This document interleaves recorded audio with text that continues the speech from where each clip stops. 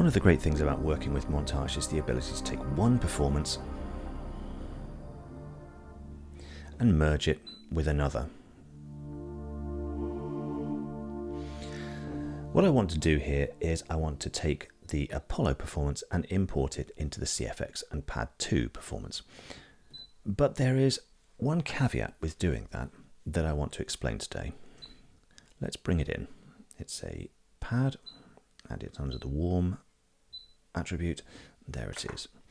So now we have the Apollo parts loaded into the CFX and Pad 2 performance.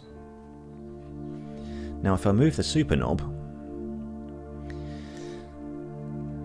I can hear that the super knob is controlling the CFX and Pad 2 part of the performance, but that choral element of Apollo that we heard before is not being controlled. And the reason for that is that when you bring parts into an existing performance, they will bring in their part level control assignments, but they won't bring in the performance level control assignments. So let's go and inspect Apollo to see what its performance level assignments were, and then we'll bring them into this performance. We'll head over to the performance again, and let's hear it again.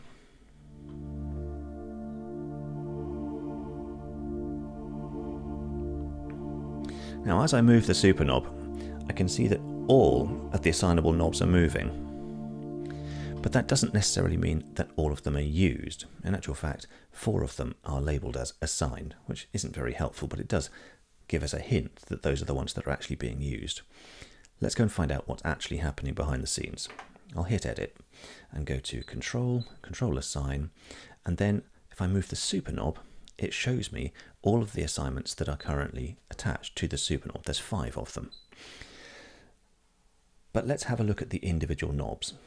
So if I move, so as long as I've got auto select enabled, if I move assign knob 1, I can see that it's got an assignment for part 1 assign 1 and part 1 assign 5. Second knob has part 1 assign 2. Assign knob 3 points at part 2 assign 3, and the fourth knob looks at part 2 assign 4. So we need to keep those in mind, but there's one other thing we need to check first, and that is the amount that it moves the knobs. So as I move the super knob, you can see that all of these ones are going from 0 to 127 or full, but the first is only moving halfway to 64. Let's just look at that on a bigger screen, and we can see that these are the positions that the super knob controls. So with all of that in mind, let's go back to the CFX Pad 2 performance, bring in Apollo, and reprogram those performance level assignments. So CFX Pad 2, bring in Apollo. Now, as I said, this currently will not be affecting the Apollo parts with the super knob. It's actually only doing the first 3 knobs. So let's go and see what those are doing first, just to make sure we're not going to mess anything up. So we're back in Control, Control Assign. Knob 1 goes to part 1 assign 1, knob 2 part 2 assign 1, knob 3 part 2 assign 2, and knob 4 is empty, which usually means that the remainder are empty. So we're going to take the 4 assigned knobs from the Apollo performance and program them into knobs 4, 5, 6 and 7 of this performance. Now the reason I'm doing that is because I want to be able to control the Apollo parts with the super knob separately, which we'll do a little bit later.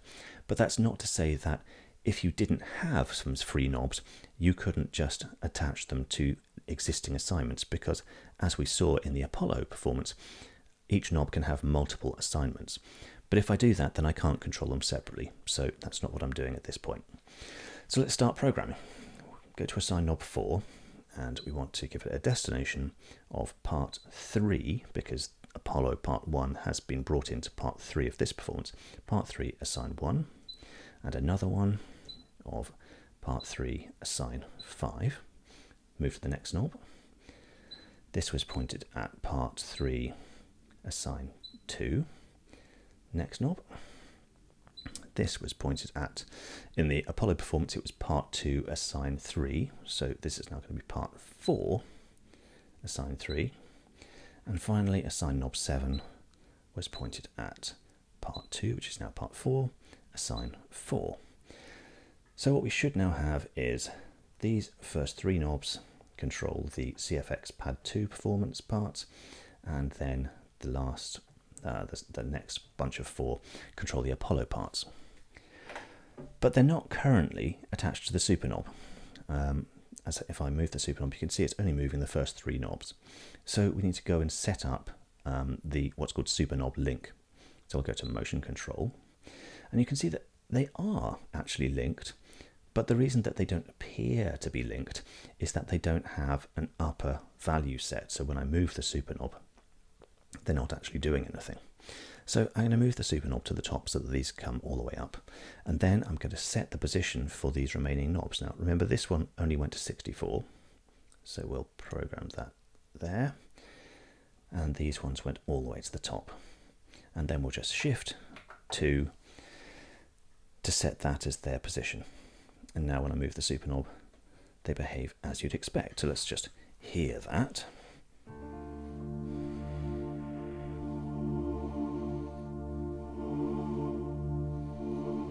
Great, that's doing exactly what we want.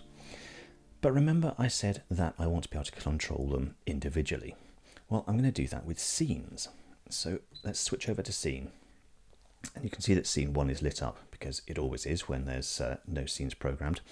But scene 1 doesn't actually do anything yet.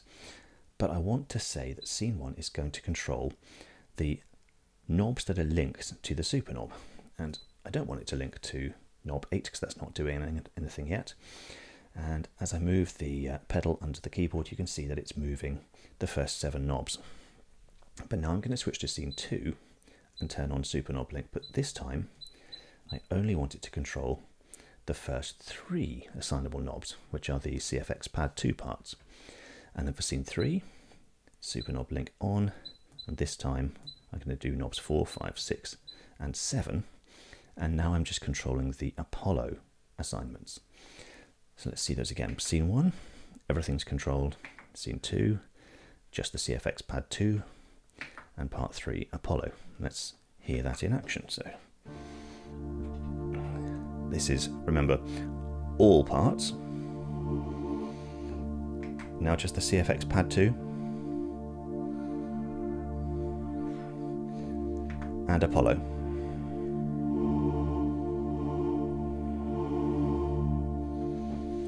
So that's working exactly as I want it. Now, I could at this point show you how to do the same thing using Montage M, but the workflow is so similar that there's basically no point. But the workflow on ESP is a little different, so let's go and do a little more work over there.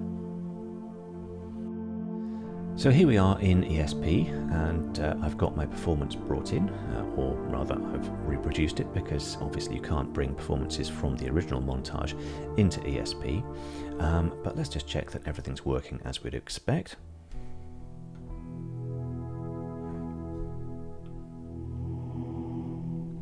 There's scene 1 and scene 2. And scene 3. That's all working fine. Now we have one remaining assignable knob to use, so I'm going to bring in another part. It's going to be a synth strings part. I'm going to use PWM Strings, and the reason I'm using that is it has a really obvious increase in cutoff, which actually only uses one assignable knob, which fits in well with our spare knob on the performance we've built. So let's just take a look at what's actually going on here. We'll go into Control Assign and look at the super knob, and you can see that it's programmed to look at assign knob 1, which is part 1, assign 1. And there are 2 destinations, but we don't need to worry about those just yet. So let's head back to my Apollo performance. There it is. And we'll bring in the strings, synth, PWM strings part. There it is, it's now sitting in part 5. So just as we did before, we now need to go and program the assignable knob to look at that part. So we'll come down into control assign and change the display filter to assign knob 8, which is the free one. Actually wants to do common control assign. Notice we've currently got part 5 selected. That's not what we want. We actually want the common control assign for assign knob 8. That's got it now. New destination is going to point to part 5 assign 1, and there we are, 2 destinations, one of which is cut off. And now assign knob 8 will do what we want. Let's hear it work.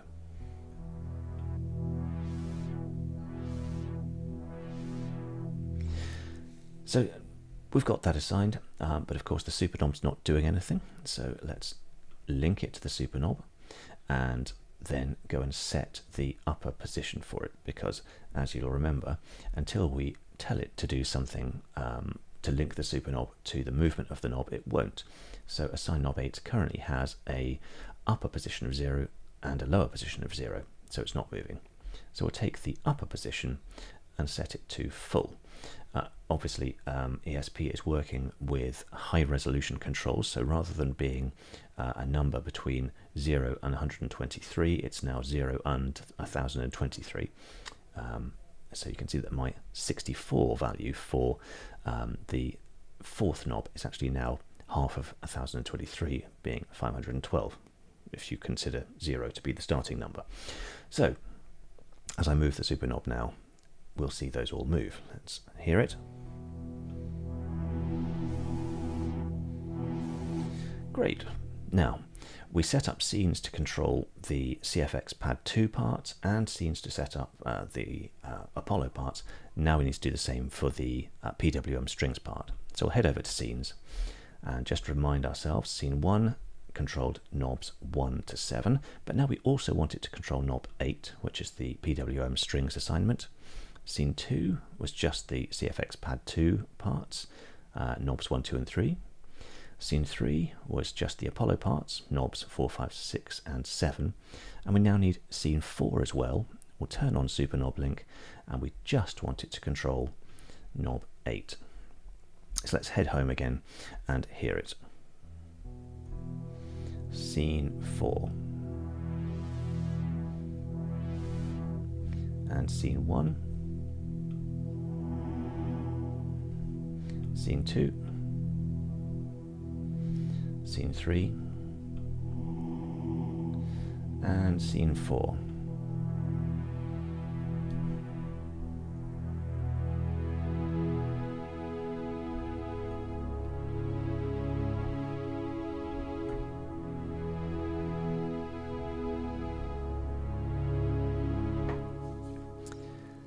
And I think that'll do for today.